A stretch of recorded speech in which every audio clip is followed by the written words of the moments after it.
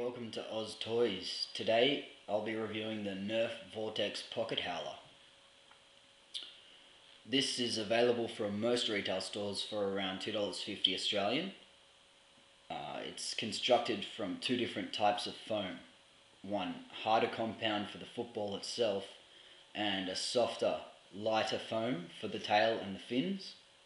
It has three fins which aid in the flight and create a spinning effect when the vortex is thrown. This little yellow plastic piece whistles when the vortex is flying through the air. The compact size means that this is easily transportable, and the very low price means that you won't be too upset if you lose it. Overall, I think that this is a fairly good buy.